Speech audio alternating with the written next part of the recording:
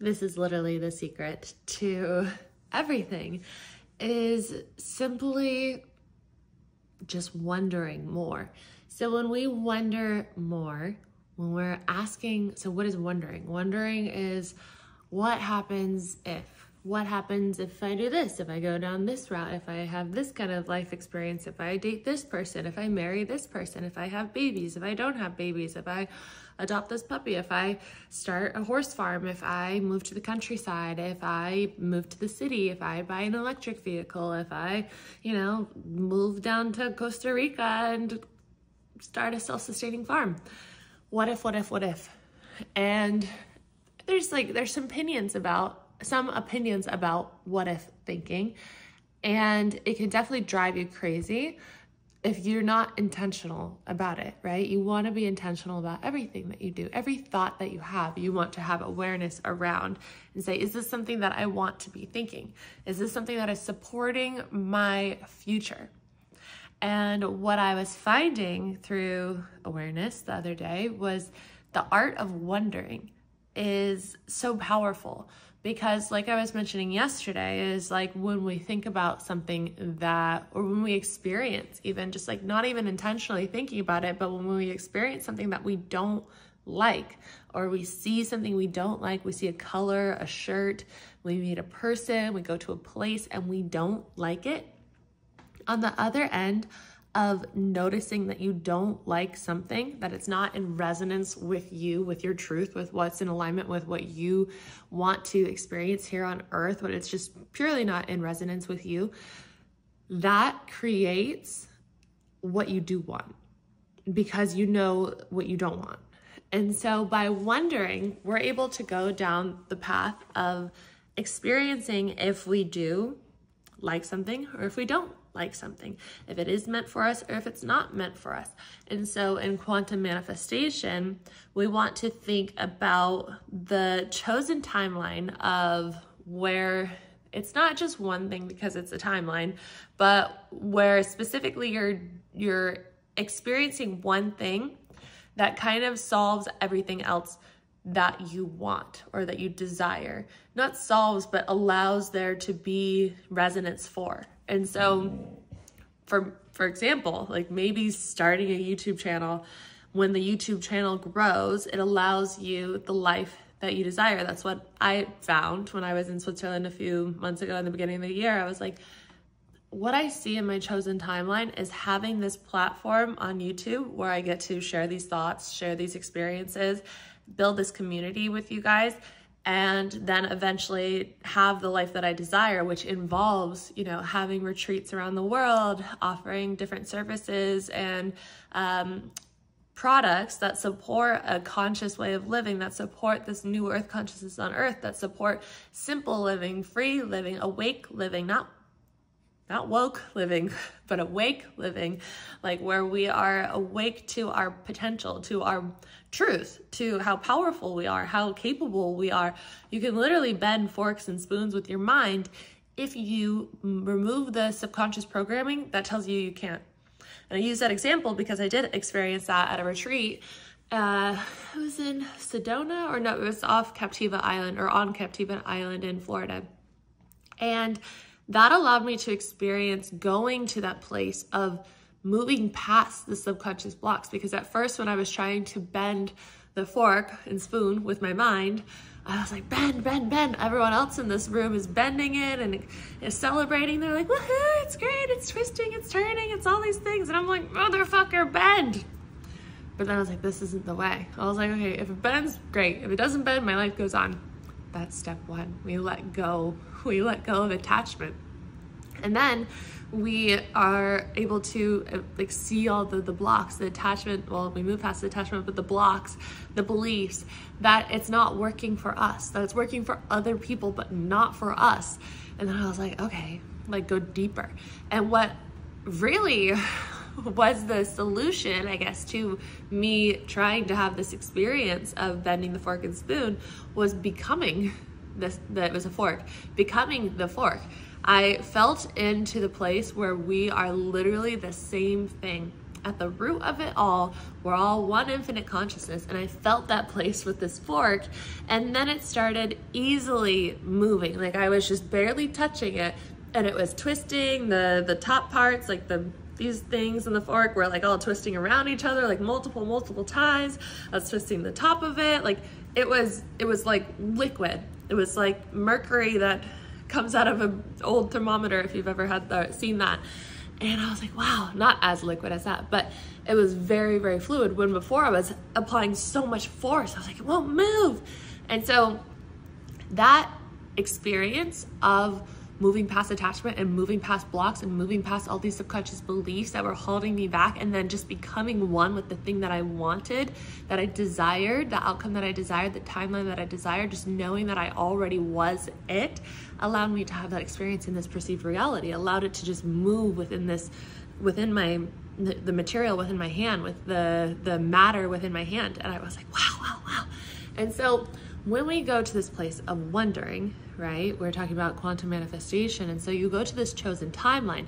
You want to, if you kind of come up with an idea of what it is that would give you all the things that you want, right? It gives you the money. You don't want to want the money. You want to want the thing that puts you in the timeline where you're having abundance flow to you, where you're living in the place that you want, you're around people that you love, you get to do the things that you want to do, you get to live the purpose that you want to live, you get to eat the food that you want to eat, work out the way that you want to work out, take the amount of time off that you want to take off, and travel the amount that you want to travel. And so what one thing gives you that? And when you can answer that, then that's how you start creating your chosen timeline. And then you want to go so far to wonder if you have that timeline. And when you're wondering, how does it feel? Does it feel like, oh, this is great? Or does it feel like if it, didn't happen, that you're going to be a little relieved? And then you have to lean into that relief and be like, is this actual relief? Or is this like my subconscious fear of my own potential?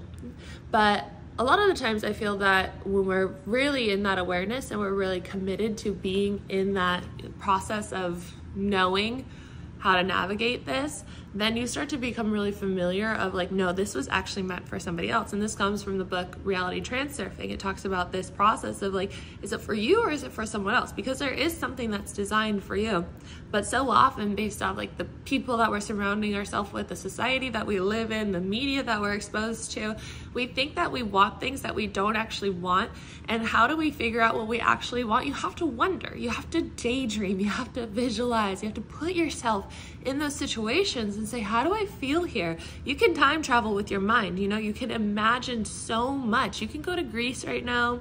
You can go to Mars right now. You can go to all these places if you imagine it. I know some people, like my mom, she doesn't have the ability to see. She has the ability to channel energy and heal, and she's an energy healer. And so everyone has different ways of, not everyone can visualize. I know that.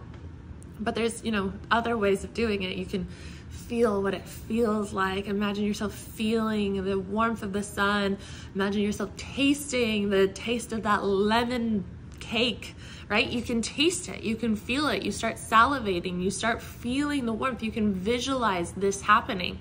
There's been that study of people that visualized themselves practicing free throws, and then another half of the group was actually practicing free throws, within the perceived reality.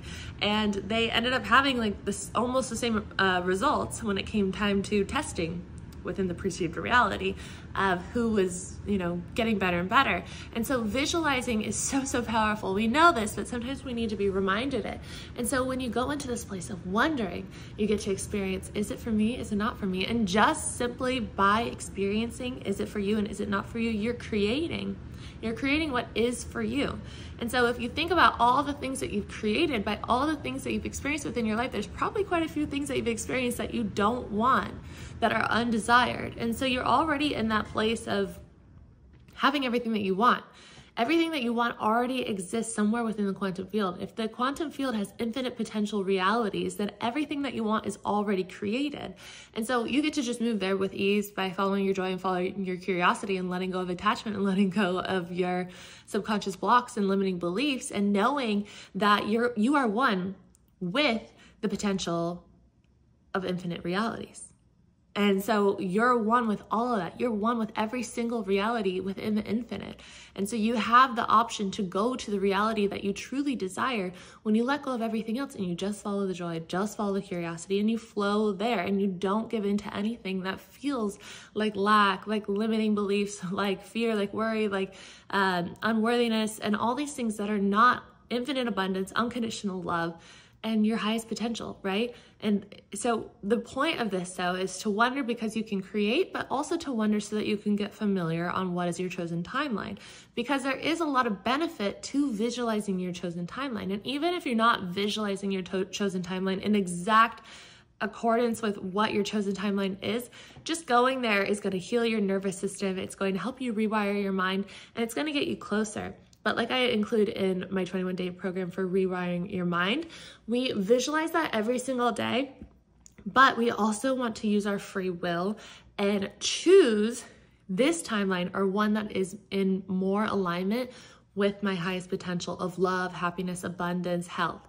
And so by going there and choosing this or whatever is better, or allowing it to be better and better and better, you're opening the door for it to be even more incredible than you could have ever imagined, right?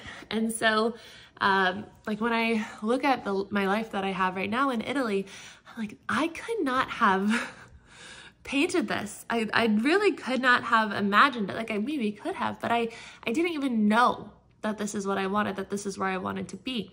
But it's incredible to be on a farm where we have van life people, where we have, animals and animal sanctuary. It's an animal sanctuary, so we have rescue animals. We have community. We're in the Italian countryside. Like, it's perfect. It's so perfect to me. We're close to my family around Europe, and it's a really incredible situation where it's even better than I could have ever imagined. And so in the beginning of the year, when I really started getting clear and doing this wondering, I started, opening the thoughts of like, well, what I was actually doing this where I hadn't done this like ever. I mean, I knew as a kid I wanted to be around animals and horses, but I hadn't really been visualizing this. Not when I was in California. In California, I was visualizing my dream house and, ocean view and everything. But when I was in Switzerland, I made a dream board and I put a lot of horses on it, and I put a van on it and everything. And so I was visualizing and wondering about what it would be like to have horses in the countryside. I thought of France. And so I was visualizing it. I was feeling into it. I was kind of like, is it France? When I was seeing the horses, I was like, this feels good. Like feeding the horses, waking up early, being around them, being around the animals. And I was like, well, I choose this if it's meant for me, if it's for my highest good. And I look up. And then a few months later, I ended up on a horse farm in Italy, and divine timing kept me there. Divine intervention kept me there. And so allow yourself to wonder, what if this reality, because there's so many of you who might relate with this, where it's like you want to live in the countryside. You want to live in a big, beautiful mansion overlooking the water. You want to have, this international life, live in Bali, be a yoga teacher, do ayahuasca, and then, South America. Like, you want to live all these different lives, right? But it's like, how do I fit all that into this lifetime? How do I fit all these versions of me into this lifetime?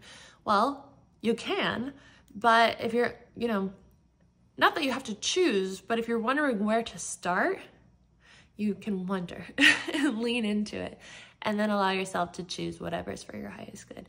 And you'll start to get more and more familiar. So through wondering, you create more and more of what you do want by being honest with yourself. And that's really what it takes, is being honest with yourself. And also you get more familiar on what your chosen timeline is. And so like, I didn't know where it was that I wanted to live. I didn't know what exactly it was that I wanted to, be doing with horses and whatnot.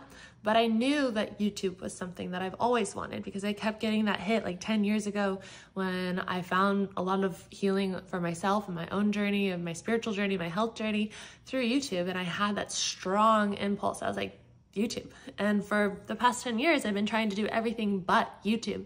I was trying to do all these other businesses, and then told myself, when I make enough money from my other businesses, then I will invest my time into doing YouTube. The other businesses will support me so that I can make YouTube videos. And then this year I was like, why not just go for YouTube? Because that's what my soul calling is. And then, you know, we've grown relatively quick on here, which is amazing. And my programs and my coaching, it's like all very soul aligned. And so this is the place that I love to be, because it is part of my chosen timeline, is being on this platform with you guys and growing and sharing bits of this journey, bits of the things that I learned, opening the doors one day to the retreats. Like, it's so incredible. And also doing the fundraising and stuff and helping with animal welfare with you guys. It's incredible that this is all coming into reality. And it's because I wondered, is this for me? And that created it. And then I choose this if it's for my highest good. And then I landed there like a few months later. So I hope that this helped you and found you at the right time. If you like this video, please give it a thumbs up. Subscribe if you're new here. Leave a comment if you feel called to do so. If you don't know what to say, you can say hello to Finn. Finn, come here. I want you guys to see Finn. Finn. That's Arlo. Finn, come. Hi, boo-boos. So I am at my friend's house right now. They're at the store. This is my last night here in this part of California. And then I will go see some family tomorrow. And then I'm off to see my dad. And then a few days after that, I'm back to Italy. And we will be back on the farm. So if you guys want to sign up for one of my programs, I have the 21 days to rewire your mind, which is a lot of what we were talking about today. It's all about getting familiar with your chosen timeline, choosing it, stepping into it, which is also going to heal your nervous system, rewire your mind, and really support you on this journey of getting what you want and remembering your truth and remembering your potential. And then 21 days to know your divine guidance is all about going into your heart space, getting clear on that communication with your divine team, your higher self, your intuition, your angels and your guides, learning the language of your angels and guides and how you best communicate with them. And then you can work one-on-one with me when I'm back on the farm, which is in October, so you can book with me then. So with all that being said, I will see you tomorrow.